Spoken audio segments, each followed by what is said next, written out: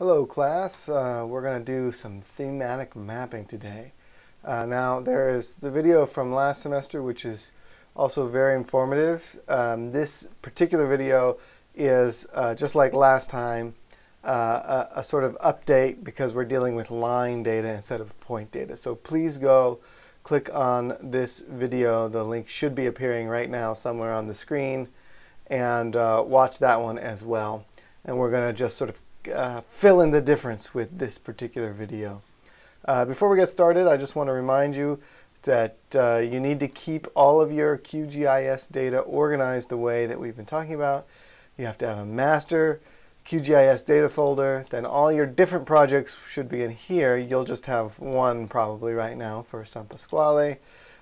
This is the SPV survey where you downloaded the zip file and you extracted it. That was what came out. And this is the project file that I provided you, the vector and raster folders. And you should be digitizing your area, and you should have made a new vector file, and it should be inside your vector folder. You should make a new folder with the same name as the shapefile, because look at this, 1, 2, 3, 4, 5, 6 files, individual files make up the actual vector shapefile that loads in. If any of these get separated, you're going to have problems in QGIS. The main one that you always point QGIS to for a shapefile is this one that has the .shp. But if you're missing any of these, then you may not be able to load it, or you'll be able to load it, and if you're, for example, missing the DBF, you won't have any attribute table data. You'll get an error message when you start up QGIS saying, cannot find the files, please find them for me. And depending on how you move these around, you may have lost them. The other thing that happens is you move just this file here with you, and you forget to bring these other two folders with you. You got to bring them all three together. So the safest way is to just grab this folder that contains all of these things, and if you want to move that to your little thumb drive or whatever, then everything should be fine as you go from computer to computer to computer. So I've started up QGIS with my project file here. Just a couple little quick tips.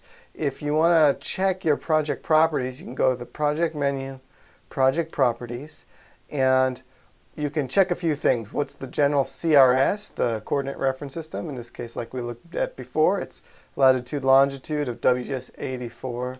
You can see what layers are included in the project file.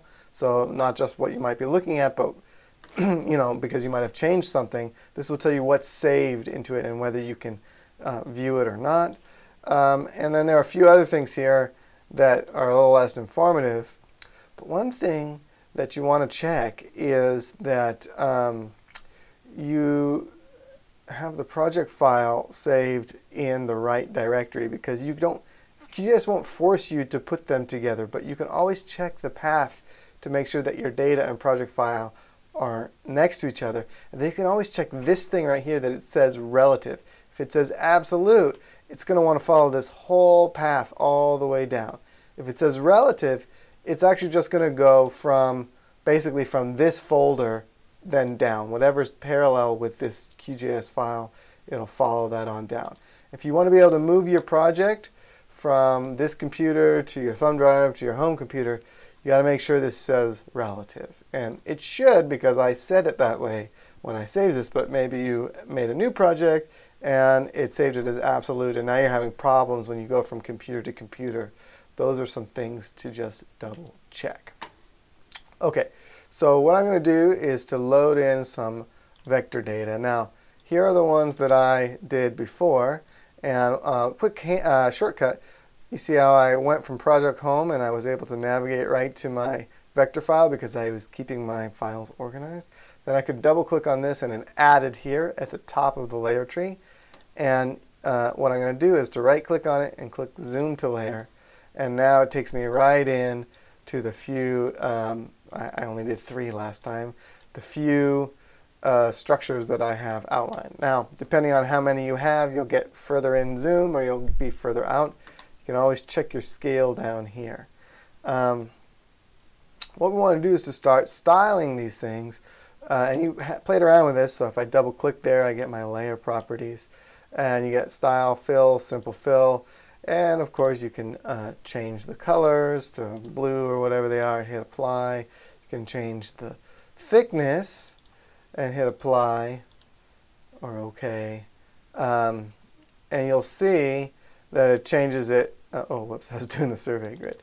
You can change it, fill, simple fill, change the color, click OK, apply, and pen width, apply. And you'll see it changes it, but it changes it for all of the structures at once.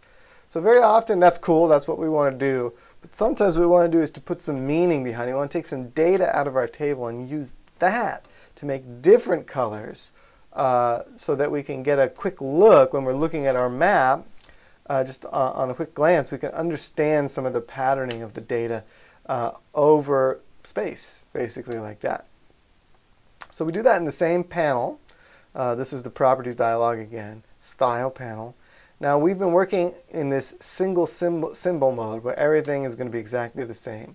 What we want to do is to switch to one of these two, categorized or graduated. These are similar, but they work slightly differently. They're both thematic map layers or thematic map styling tabs, right? So let's start with categorized. And the first thing you see is the tab is for columns. So that tells us, okay, well, we need to connect to our data. And when you click on it, you see all the 3 columns of data that exist in our table.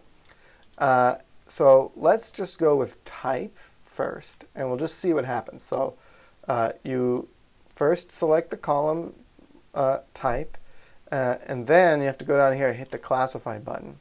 And in our case, there's only 2, but if you have 4, 5, 6 different kinds, you'll see 4, 5, or 6 different symbols show up here. And it has a legend value, and then it'll have a color value. So if we hit apply here, and I move this guy out of the way, all of a sudden we see now different colors. So the houses are showing up in blue, and the cistern is showing up in pink in this particular case. We can go into any of these things and double click on the actual symbol, and we can change the color to what we want. So maybe we want the houses to be green, and in fact maybe we want the houses to be a little thicker. We can totally do that, and when we hit apply, we will see that, oh sorry, that was the cistern, to be green and thicker, right? So the cistern changed. Now we can go here and change the house. We want to make the houses red and to make them thinner. Okay, and then we can hit apply, and then we'll see that that changed for the houses, but we left the cisterns alone. So that is really, really cool, right? And you can see how we can make a really cool map with all kinds of different symbols like this. Okay, let's click condition over here and then hit classify again, and I'll say, do you want to switch? And you click yes. And now we only have 1 and 2, but let us hit apply, and then we'll see what that looks like. So now we have this. Again, they're thin. So if we want to change the thickness altogether, we can go to where it says symbol here, and now we can increase that. And now we will see that we've changed the thicknesses for all of them to be exactly the same. So you don't have to double click each individual line. You can do some bulk changes by clicking here. Now, do we like these colors? Well, we can go in again and open them up and pick colors that we like using these things over here. But what we might want to do is to pick a consistent color pattern. And now you'll see here this thing's called color ramp, and by default it's selected random colors. But if you click on it, you get all these beautiful color ramps. And so maybe we want to just do shades of blue. So we'll just hit classify again and hit apply, and we'll see it's shades from white through blue. Now if we had more than just 2 numbers, that might look better, but for 2 numbers maybe it doesn't look good. So you should play around with some of these things. Some of them are divergent color palettes, and some of them are ramp palettes where they progress from one color to the other. And of course you can always go back to random colors. And the cool thing about random colors is that every time you do it, it should, I believe, pick a slightly different set of colors each time, or each time you add a new data to this. If you go back to type and you hit classify, it should pick totally different colors. Yeah. And you can sort of maybe get lucky with that. So that's categorized. What it does is it just makes discrete categories based on your input data. If we have numeric data, if it was complex numeric data, you might have to pick cutoffs between them, but you could always do that and make a predefined sort of cutoff system there. The other one that we can pick was graduated. And here when we look, we can only pick numeric columns. So we can't pick or type anymore because it's text data. We can only pick condition. And here we can actually choose either color, like we were just doing, it'll look fairly similar, or we can pick size, right? And what's really cool here, we can choose the number of classes. In our case, since we only have 2, we should just pick 2. And we can hit classify and apply. And we will see that the line thicknesses are going to be really thick or really thin for 1 or for 2. We can always double click in here and we can increase that size there so that we can actually see it, right? Apply. But we still get the sense, right, proportionally, some of the lines are thicker and some of the lines are thinner. That is just a different way of showing data thematically on the map there.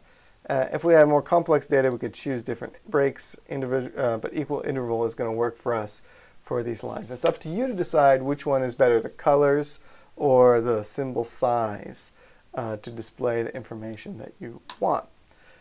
So what I'm going to do is to add from the 2017 structure outline, and then I'm going to zoom to that layer, which is going to take up more than just the little one area. And I'm going to hide my survey grid, and I'm going to sort of zoom in, let's see, just on this sort of central area here. And I'm going to open up the properties dialog. I'm going to go to style. I'm going to go graduated. I am going to pick, let's say length. This will be length of the maximum length of the structure. And I'm going to do it by size.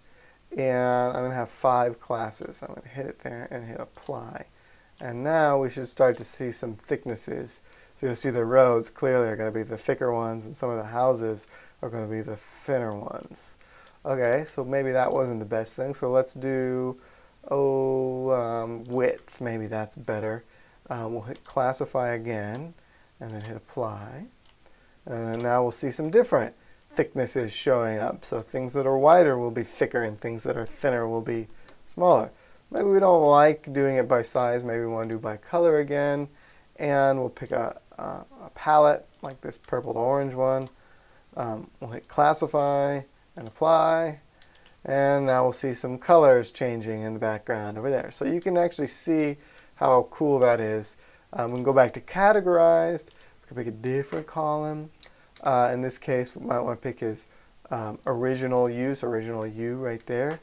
And we can hit classify, and we can see, let's just make this all a little thicker, make it easier for us to see. And hit apply, and now we can see all the different colors for all the different uses over there. Now, you can go back to the other video and see more tips about the next step. But in order to go from this to a finished map, you have to open a print composer. And you give it a name. I'm just going to call this one map 1, but you should give it something more descriptive.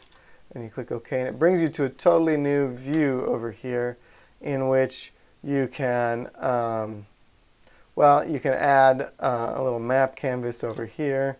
It'll load things in from your from whatever you were looking at in the other canvas display over here. And now you can also add the legend. And the legend at first is going to be huge, right? Like this. You're going to have everything that you see over there. It's going to show up by default in the legend. I'm going to move myself over here. So here we have properties for the map. So go look at the other video for that. Properties for the legend, you can actually update from this panel over here where it says legend item. You can uncheck the auto update, which sort of freezes it in place.